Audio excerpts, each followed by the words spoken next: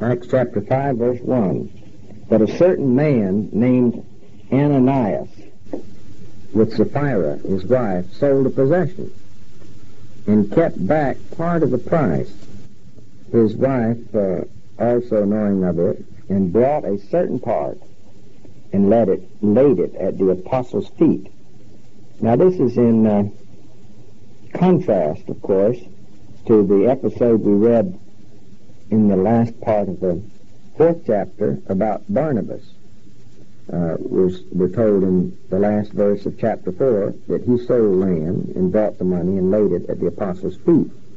And we're told that a number did this. See, back at 34 and 35, 35 begins, and laid them down at the apostles' feet.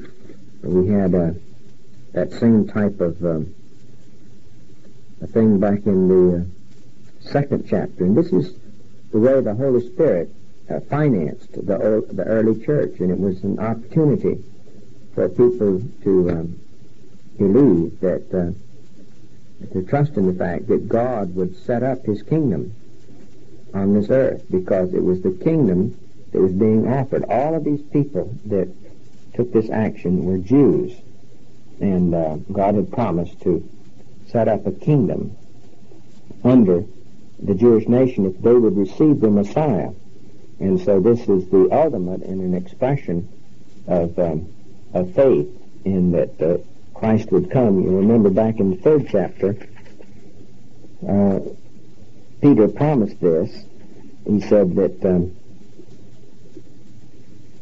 in chapter 3, verse 19, repent therefore and be converted, and that your sins may be blotted out, when the times of refreshing shall come from the presence of the Lord, and he shall send Jesus, whom before was preached unto you.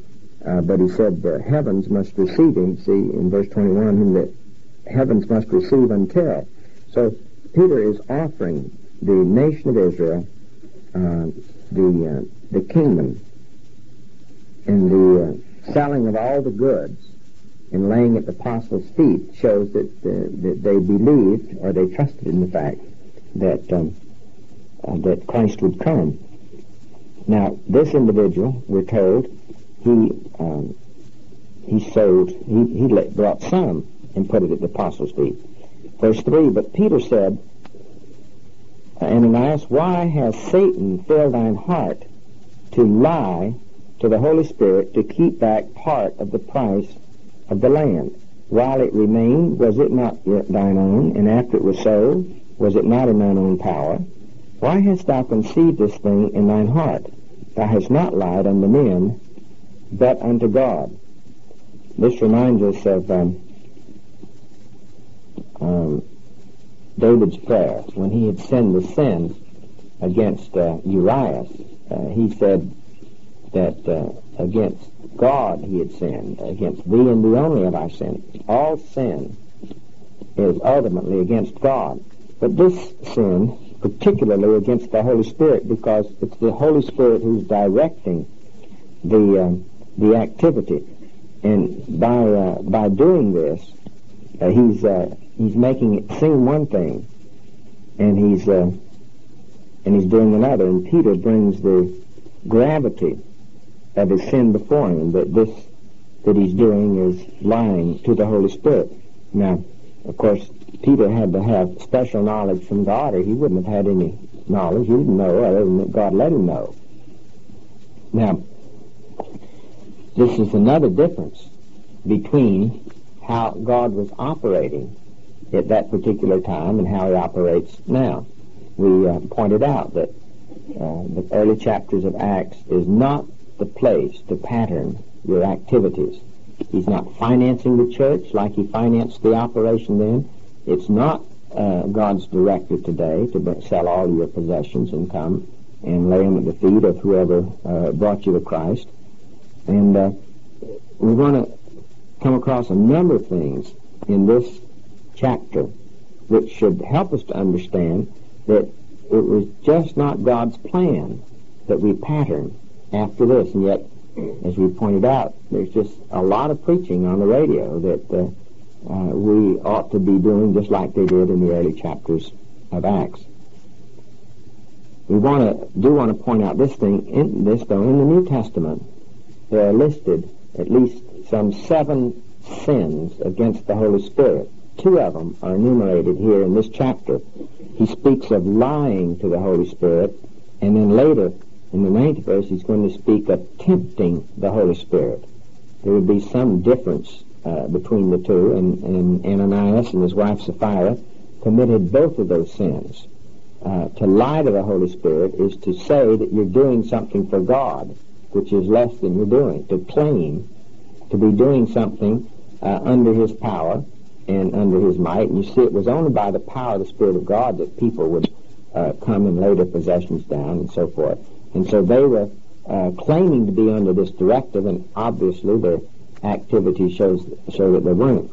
But to tempt the Spirit of God is to presume upon His acquiescence or His mercy to do something you know is wrong, saying, well, God's the gracious God and He'll forgive me anyway. That's a presumptuous sin, and it's tempting the Spirit of God. You remember, this is one of the temptations that Christ had, and He quoted a verse, thou shalt not tempt the Lord thy God. And this is one of Satan's tricks to cause us to put God to the test. Well, let's just see if God will do what He says He will do. Let's try Him and see. And so these 2 sins they were guilty of. And we said those are 2 of 7 sins against the Holy Spirit that are enumerated in the New Testament. In the Gospels, of course, we have the blasphemy against the Holy Spirit. And in the 7th chapter of Acts, we're going to find in Stephen's sermon, he's going to speak of resisting the Holy Spirit. In the book of Ephesians, we're told to grieve not the Holy Spirit. In 1 Thessalonians chapter 5, it's quench not the Spirit. And in Hebrews chapter 10, verse 29, there's a warning that not to despise the Holy Spirit or do despot, as it, in other words, despise the workings of the Holy Spirit. Now, some of these sins are committed only by unsaved people, and some only by saved people. For instance, the blasphemy of the Holy Spirit is a sin whereby a religious leader knowingly attributes the power of God to the power of Satan. And that's the sin that said will receive no forgiveness in this world or the world to come. And the reason it won't receive any forgiveness is because all of the power to convict of sin comes from the Holy Spirit. And if somebody denies His power, there's no way to be saved. That is to say, the Holy Spirit's operation in the world today is to convince the world of sin and of righteousness and of judgment. Jesus said this back in the 16th chapter of John on the night before He was crucified. So someone who knows that it's the work of the Holy Spirit, and for some type of selfish gain or something, he says, that's the work of the devil. And that's what those religious leaders did. They knew that no power but God could do what was being done by Christ. But they didn't want to lose their power or their prestige with the people, and so they tried to ascribe it to the devil. Well, you see, Jesus said, look, you can blaspheme the Father and get by with it, and you can blaspheme the Son and get by with it. But if you blaspheme the Holy Spirit, there's no forgiveness in this world or the world to come, because repentance only comes through the work of the Holy Spirit. No other way. Nobody has ever repented except by the convicting power of the Holy Spirit of God. And so if I reject His work and I ascribe it to Satan, there's no way I could get saved. And so the blasphemy of the Holy Spirit is a sin of an unsaved person. If you're saved, you've never blasphemed the Holy Spirit, and you never will, because it's a sin committed only by unsaved religious leaders. That's who does that, or someone who does it for religious reasons. Then taking these one at a time as they appear in the Bible, that you can find in Matthew chapter 12, beginning with the 31st verse. And then we have this matter of lying to the Holy Spirit. And this brings us to the controversial point as to whether or not Ananias and Sapphira were saved. And one of the reasons, not the only reason, but one of the reasons that I say they were saved is that it probably is not. That probably terminology would not be used, lying to the Holy Spirit, because if the Holy Spirit did not indwell somebody, they wouldn't have the opportunity, so to speak, to lie to him against his teaching, in other words. That's one of the things which would lead us to believe that Ananias and Sapphira were saved people. We'll get into that a little more, but usually they're described as unsaved people.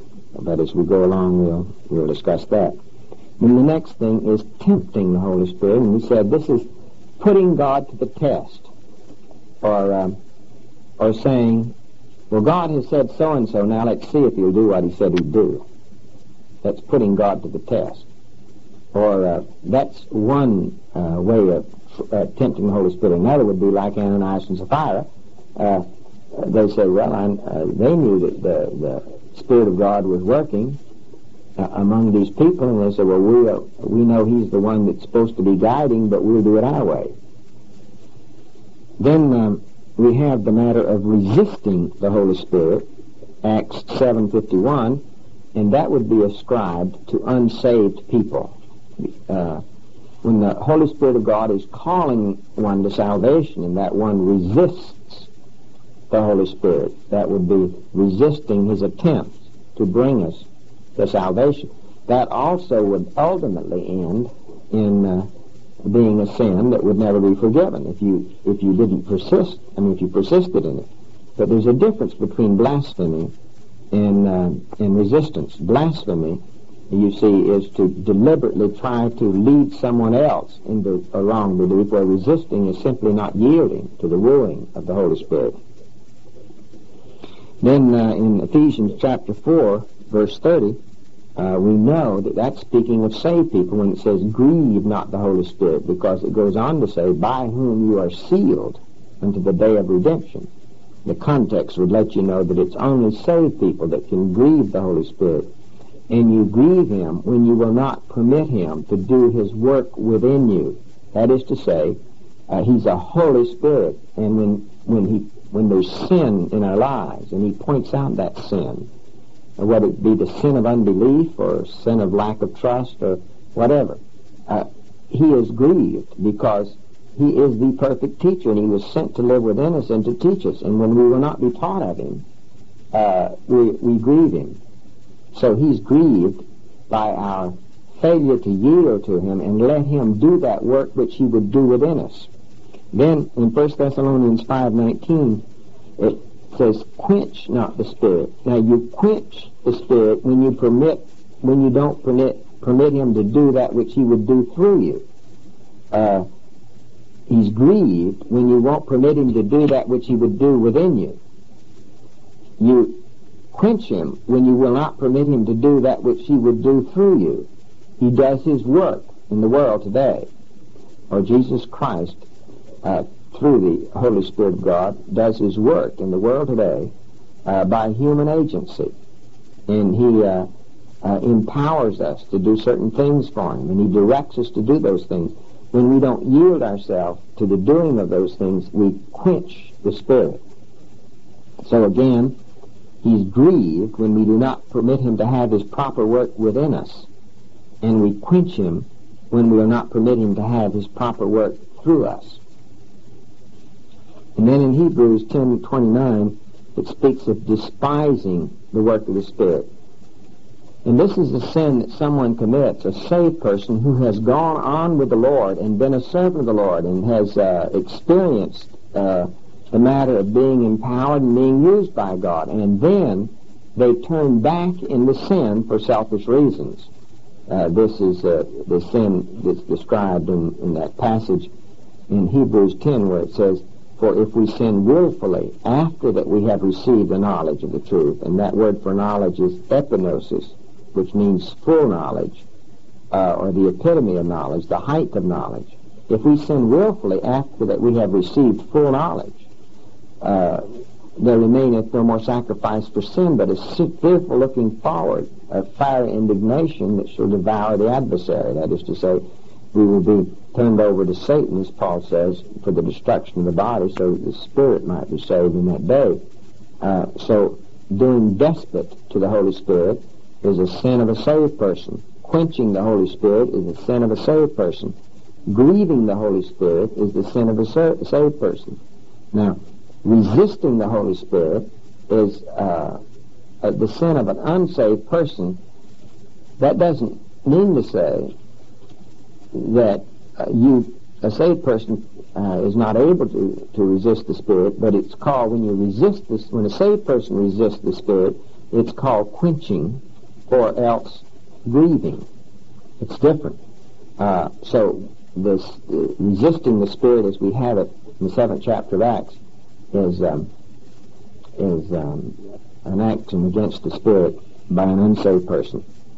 So then we have to review again these two actions against the Holy Spirit that we have in Acts chapter 5, lying to and tempting. Now we'll go along with this now and see if we can come to a better conclusion of just what this story is all about. Verse 5 of chapter 5. And Ananias, hearing these words, fell down and gave up the ghost, or died, and great fear came on all of them that heard these things. And the young men arose and wound him up and carried him out and buried him. And it was about the space of 3 hours after, when his wife, not knowing what was done, came in, and Peter answered her, Tell me whether you sold the land for so much? And she said, Yea, for so much. Then Peter said unto her, How is it that ye have agreed together to try or tempt the Spirit of the Lord?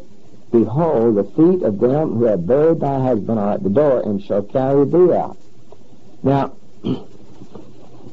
I don't believe that there's anybody today claiming to follow the pattern of the New Testament who will prophesy someone's immediate death.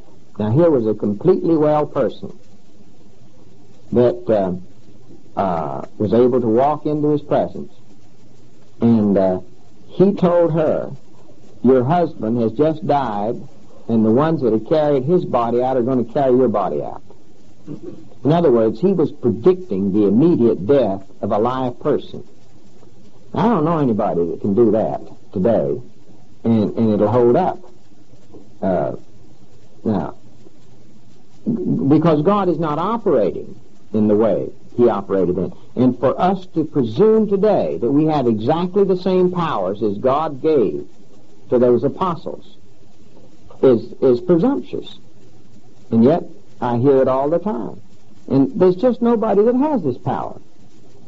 God's not giving it today. It's not part of his operation. To tell someone. Now, Peter was saying this by the power of the Spirit of God. And there's people today that obviously impede God's work, do on the face of it at least worse than Ananias and Sapphira did. And yet you don't see them immediately struck dead. Now God, I believe, today brings about the demise of persons who just will not do other than obstruct his work, and he moves them out of the way so he can go ahead and do his work. But he has other ways of doing it. He doesn't have some spokesman of his tell that person in about 2 seconds you're going to drop dead. He doesn't do that today. And so one of the reasons he did it then was to help us to try to understand that his operation is not the same. And when we quote Jesus Christ the same yesterday, today, and forever in some of the activities we have had, we're just misusing that scripture. He is the same, but he doesn't operate the same. And this should help us to understand that. Well, let's read on here and then see if we can gather some more information from this. Verse 10, then fell she down immediately, right then. He said, you're going to die, and she died.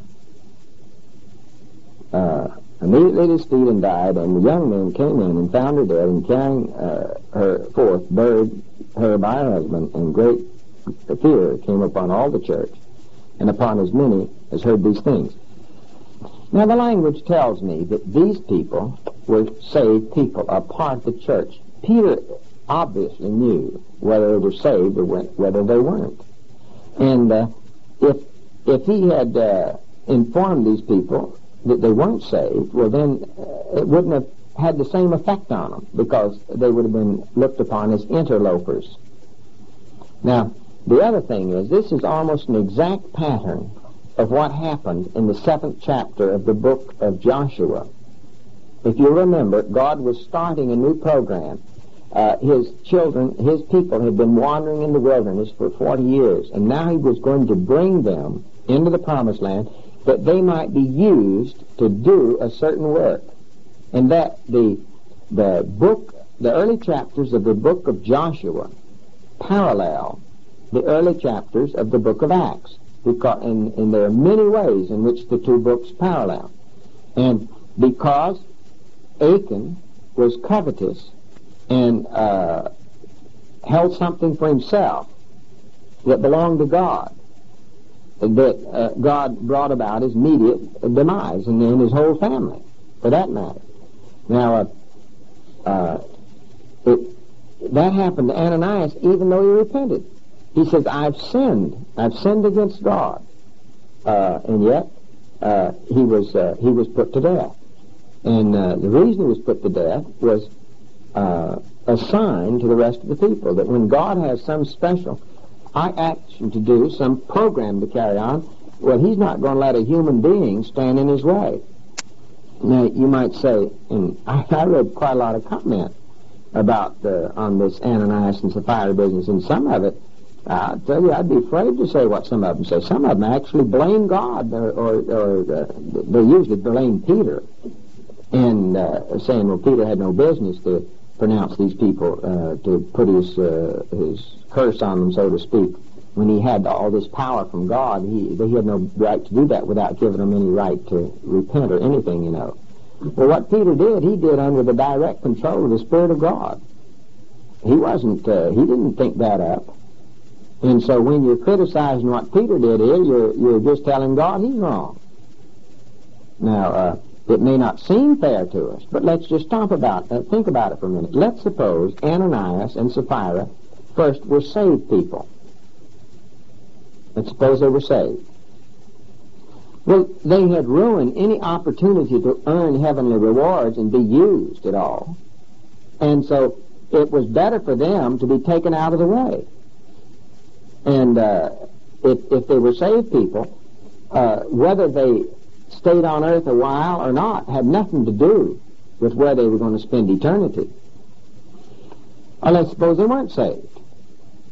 If they weren't saved, God would have known whether or not they would have responded to repentance, and God is not willing that any should perish, but that all should come to a knowledge of the truth. And if God had foreknown that they would have repented and would have been acceptable members of his family, he could have handled it in a different way, but he chose to handle it in a way which was wise and judicious concerning all the situation. And he knew what the situation was, and we don't.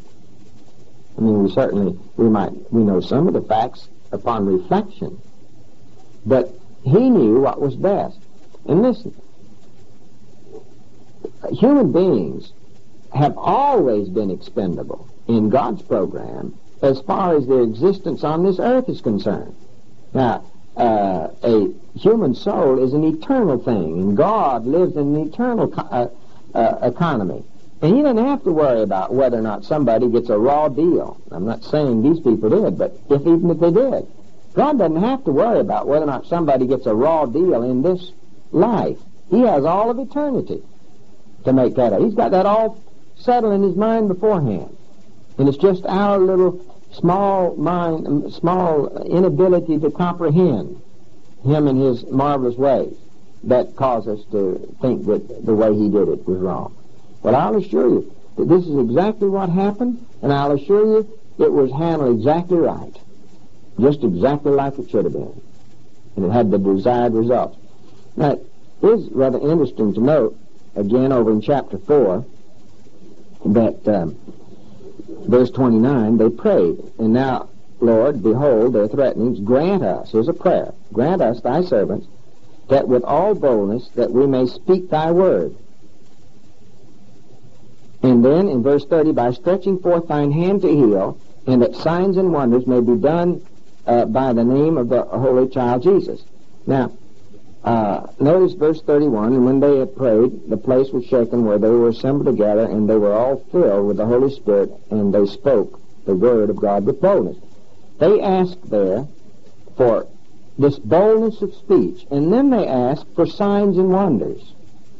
Then we're told that they had the boldness of speak, and then this story comes in, and then we go on with things as they were supposed to be. Look at verse 12. And by the hands of the apostles were many signs and wonders wrought among the people, and they were all with one accord in Solomon's porch. Now, they were in verse 32 of chapter 4, and the multitude of those that believed were of one heart and one soul. They were of one accord, then they were out of one accord. And Ananias and Sapphira certainly weren't in one accord with the rest of them, were they? Because all the rest of them were bringing everything and putting it at the apostles' feet. And these two didn't. They weren't in one accord, were they? And so things just couldn't go on until everybody got in one accord again. Well, I'll tell you this. After we had this little episode with Ananias and Sapphira, they were back in one accord. So at least we'll have to admit, regardless of whether or not we think God handled it right, we'll have to admit that they went from one accord to out of one accord and back to one accord. That sure happened, because that's the testimony here. And then God's in a position to go ahead and answer the rest of the prayer. He couldn't answer the rest of the prayer until this episode got taken out. Now, God could see their hearts. Their fellow Christian, they didn't know. Peter didn't know. And as you see, all through here, I've treated this as though Ananias and Sapphira were saved people. I fully understand that most evangelical scholars would say they were not saved. And so if you don't think they were saved, you're in the majority as far as the company's concerned. And so I don't feel hard at you for not wanting to be with this little small minority here that believes that they're saved people. But I have every confidence in the world that when I get to heaven, I'm going to be able to talk this over with these two people personally and get their thoughts on it from that viewpoint. Because I'm confident from all the language we have here that they're saved people, these two people. And they fit into the same, I'll show you the category they fit into. Hold your place in Acts and turn over to 1 John chapter 5.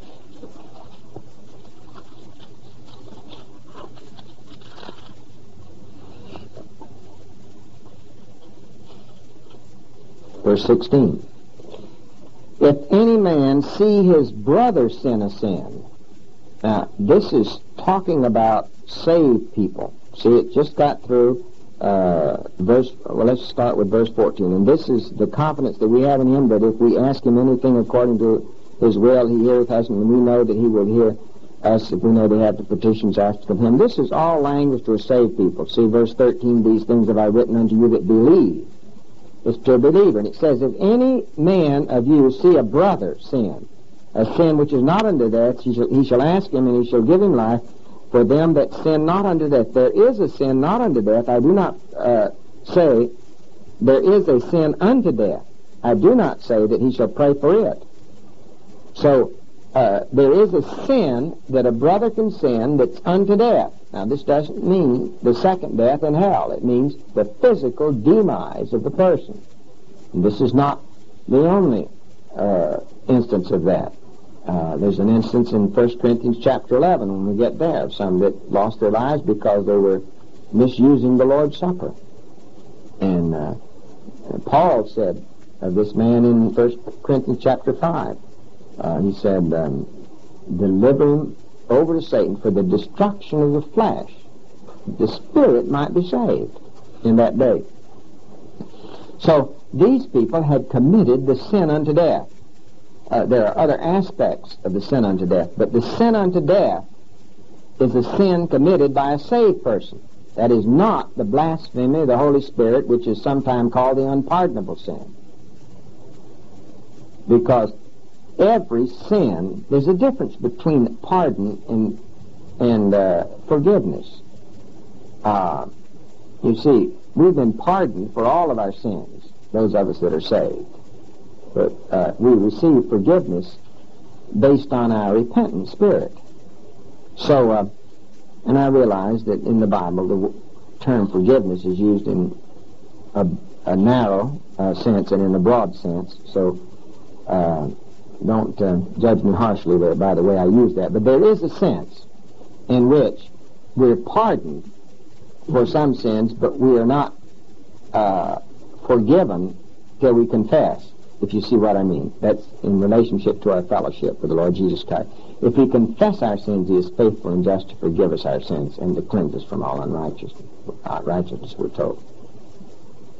So, the unpardonable sin, so to speak, which is the blasphemy against the Holy Spirit, is a sin committed by an unsaved person. A sin unto death is a sin that's committed by a saved person.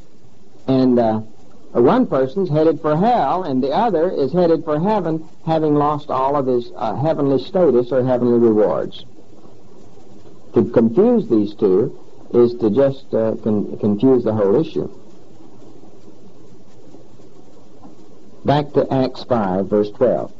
And by the hands of the apostles were many signs and wonders wrought among the people, and they were all with one accord in Solomon's porch. They're still using the temple there. And of the rest, durst no man join himself to them, but the people magnified them. Now here's another benefit from this sin of Ananias and Sapphira. You see, when Jesus was here, He says, offenses must needs come. But woe unto him by whom the offense cometh. And in another place, let's see if I can find that in 1 Corinthians.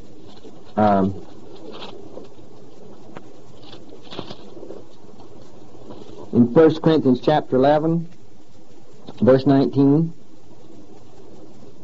For there must be also heresies among you for a purpose, that they whom are approved may be made manifest among you. And there's a similar verse in 1 John chapter 2. You don't have to run all these down with me if you don't want to. In 1 John chapter 2, verse 19. They went out from us, but they were not of us. For if they had been of us, they would no doubt have continued with us. But they went out that they might be made manifest that they were not all of us. And that's speaking about unsaved people that gathered themselves together with God's people, but weren't really saved. And one of the advantages that this operation with Ananias and Sapphira had, unbelievers were afraid to be identified with God's people. In other words, you just didn't have anybody making a false profession. It should be obvious to us. The big problem with the church today is we've let so many of the enemy into the camp till the enemy runs the camp. And it's the church, almost any local organized church, or I won't say almost any, but a great majority of them, are a mixture of saved people and unsaved people, with more unsaved people than there are saved people.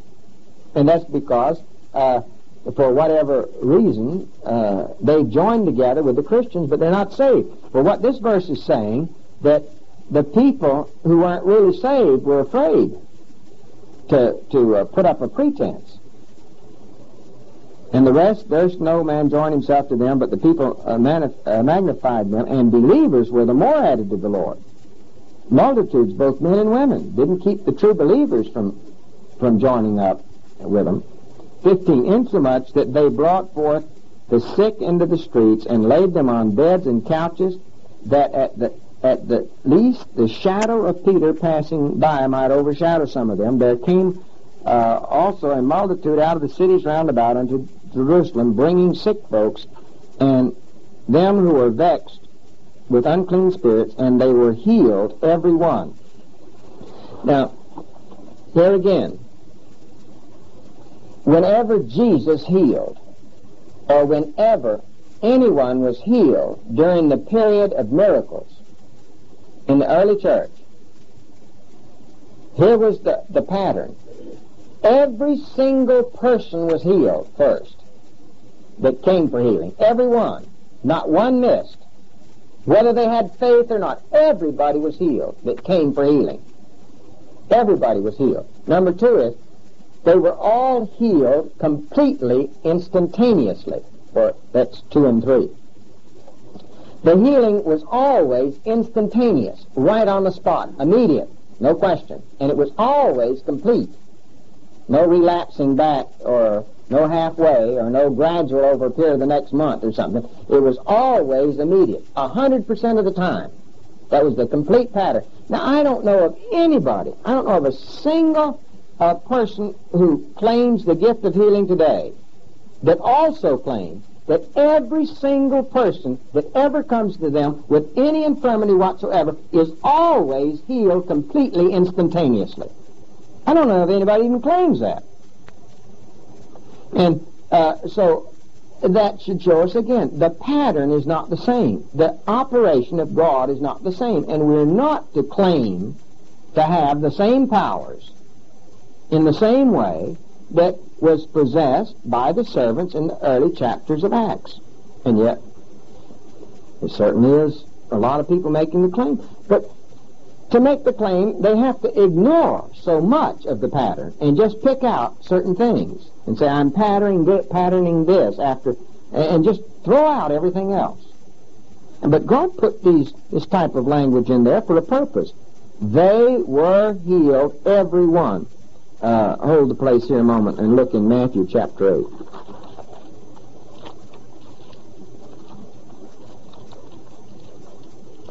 I heard a sermon on the radio just recently, and it was using the case of the healing of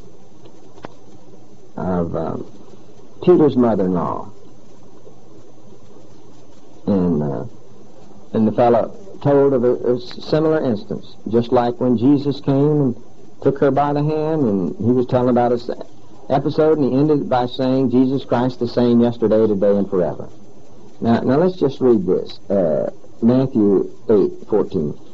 And when Jesus was coming to Peter's house, he saw his wife's mother lying sick of the fever. And he touched her hand, and the fever left her, and she arose and administered unto him. All of them. And then the evening was come, they brought unto him many that were possessed of demons, and he cast out the spirits with his word, and healed all that were sick. A-L-L. All that were sick. Now, you'll see that as a pattern. Nothing gradual. Now, I'm sure that today, God,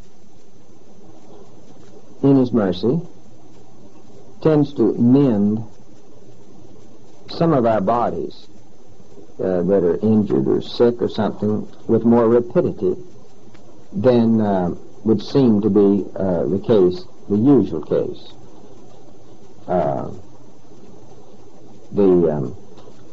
But I was just by to see my doctor yesterday, and he said, and we were talking about my situation, and he says, well, my progress at the end of 6 weeks is what he would normally have expected at the end of several months, 5 or 6 months. Well, sorry with me if my praying friends attribute that to God. I think that's great, you know, and I appreciate the prayers of those that have prayed for me.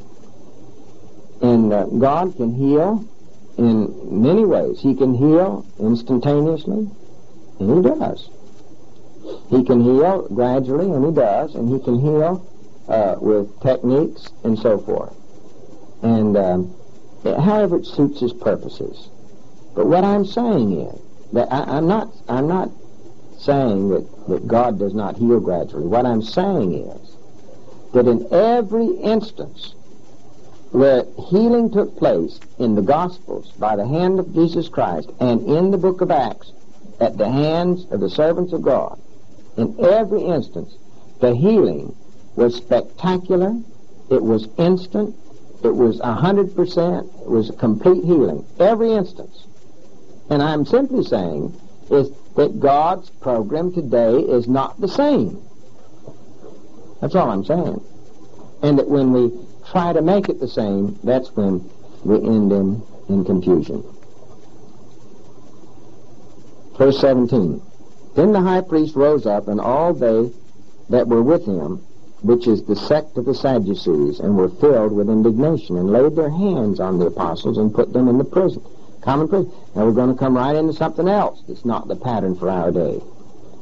But an angel of the Lord by night opened the prison doors and brought them forth and said, Go stand and speak in the temple to the people all the words of this life. And when they heard that, they entered into the temple early in the morning and taught. But the high priest came, and they that were with them called the council together and all the senate of the children of Israel, and sent to the prison to have them brought.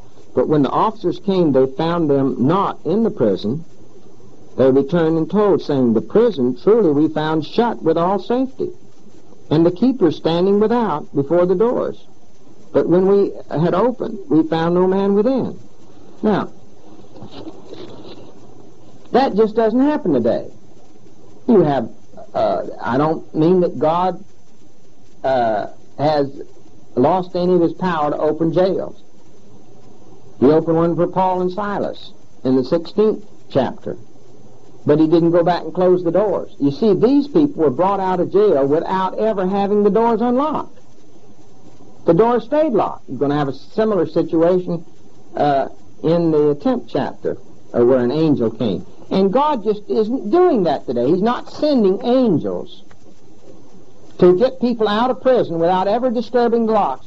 That's never happened. I don't even believe this. Anybody with any kind of validity will claim. Now, I've heard all kinds of stories of people being released miraculously from prison and such as that. I don't know whether to believe them or not. But I've never heard a single one of them say that they got out of the prison with the door still locked after they got out. Gave them some instructions while he was letting them out. Now, in this case, an angel came, got them out of jail, left the jail locked, and all the guards still there. And then the angel gave them some instructions and told them what to do. Said, Go stand and speak.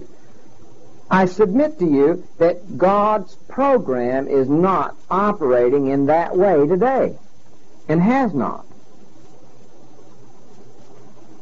Well,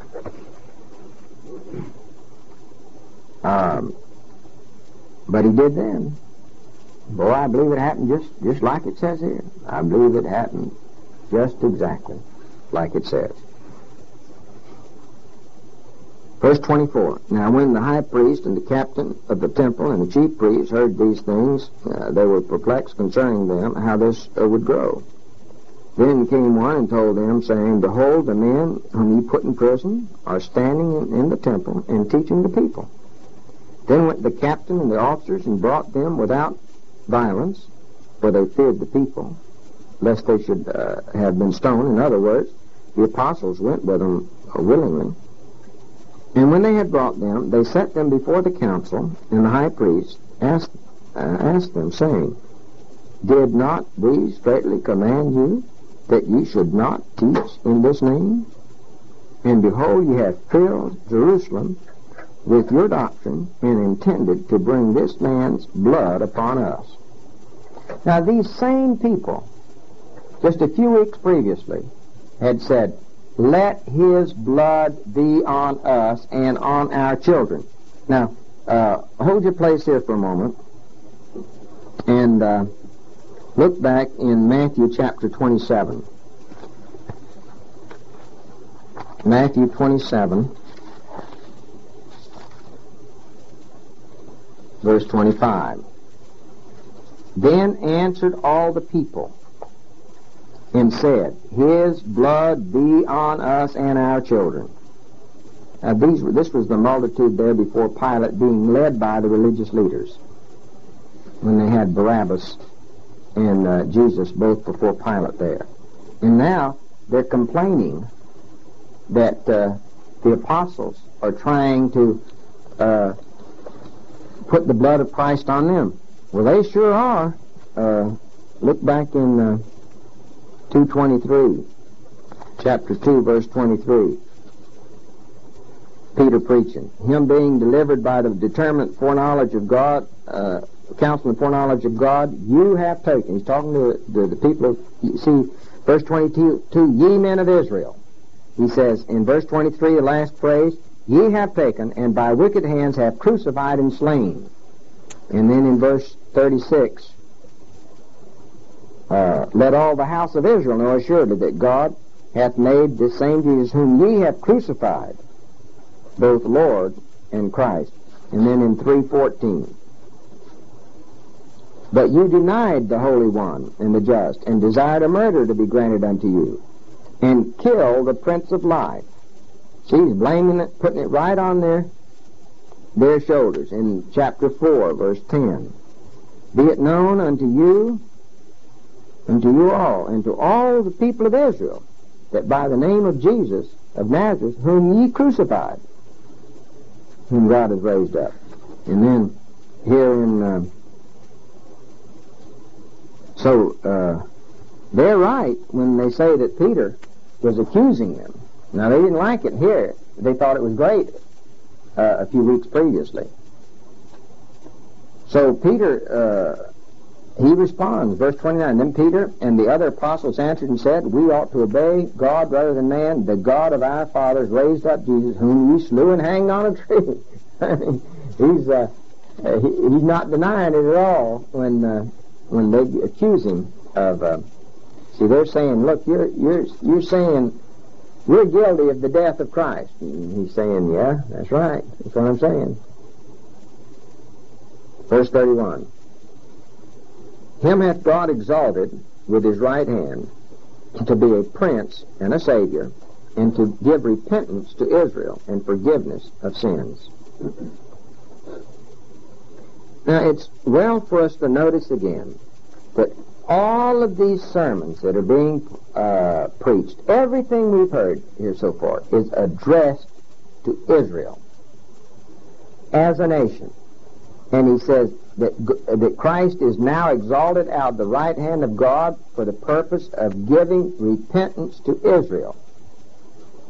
He's not offering salvation to any and everybody. He's offering a message to Israel. We've seen that again and again and again. And here's another reason why we shouldn't use these as our pattern, because that's not our message today. We're not offering repentance to Israel as a nation. The reason Peter is because he was giving the nation of Israel the opportunity to be used of God to establish the kingdom. But they rejected that, so God is now doing something different in different ways than he was doing then. Verse 32, and we are his witnesses of these things, and so is also the Holy Ghost, whom God hath given to them that obey him. Verse 33, when they heard that, they were cut to the heart, and took counsel to slay them. Now we're going to have a performance by a gentleman named Gamaliel. And this fellow is somebody that Paul said was his principal teacher. He said he sat at the feet of Gamaliel. And I read quite a bit of comment about Gamaliel, and he's generally commended for what he did here. This was wise counsel. And in evangelical commentaries. Well, I just don't cotton up to Gamaliel at all myself. I don't find anything worthy of compliment in this action. I suppose most of them join hands with him because it looks like he saved the lives of the apostles, but he didn't. Let's go on and read about it now that we see. I think Gamaliel was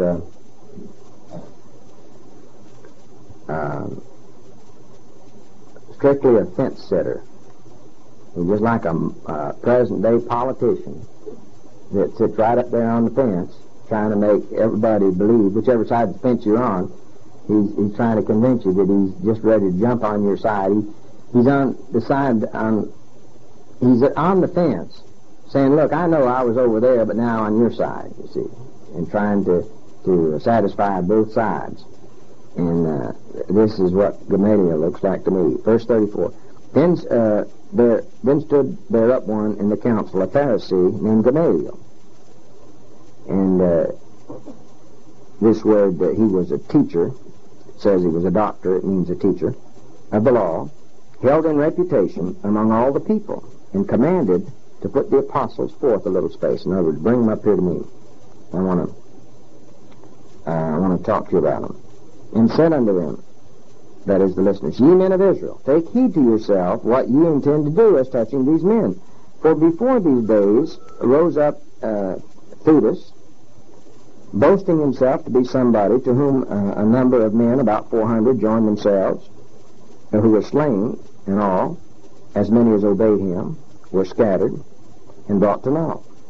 After this man rose up Judas of Galilee in the days of taxing, and drew away much people after him.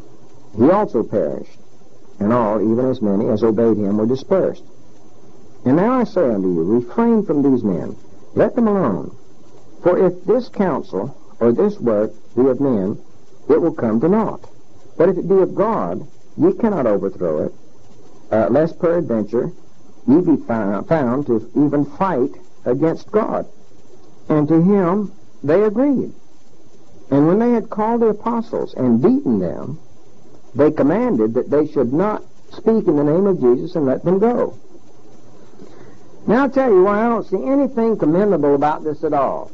In the first place, the counsel that he's given is not wise. He's taken two instances. He said, look, here's two different leaders that rose up, and in no time at all, their work went for naught.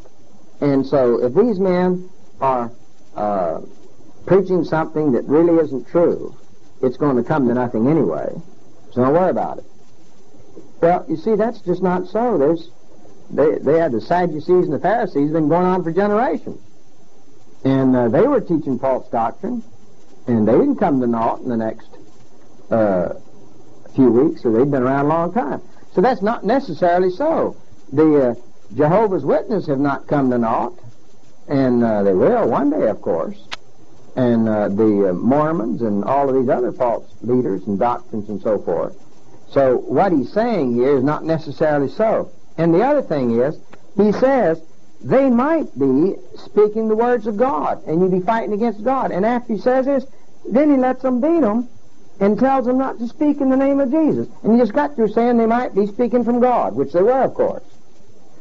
Well, to me, he's just about as inconsistent as a guy could be. If they might possibly be speaking from God, you better not beat them and tell them not to do it anymore, had you? And yet his counsel is, if you are against these fellows, you may find yourself against God. But it's all right to beat God and tell God not, so to speak, and tell God not to speak what God wants to speak. See, that to me, that's just the wisdom of man, certainly not the wisdom of God. So I don't, this guy, as far as I'm concerned, just got too much learning without any wisdom. But you say, well, it brought about the release. No, it didn't bring about the release of these men. He didn't get in that jail and get them out, did he? God didn't need Gamaliel to protect these people. He didn't need them just a few hours earlier than this. They're in jail, and God managed to get them out. I don't think it really taxed him too much, but he got them out. And so God didn't need Gamaliel here to protect these men. God's just simply recording here how ineffectual man really is and how mixed up he is.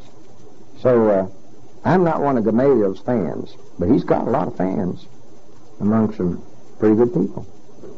Verse 41. And they departed from the presence of the council, rejoicing that they were counted worthy to suffer shame for his name. And daily in the temple and in every house they ceased not to teach and to preach Jesus Christ. So it didn't do them any good to try to stop them, did it? Now, to me, this is one of those marvelous verses in the Bible where you find rejoicing and suffering in the same verse on the same occasion. This is what marks true Christianity, that rejoicing and suffering can come together. I just want to show you a few more of those verses. Let's look back in Luke, if I can find it. I don't have it marked here. Let's try chapter 7.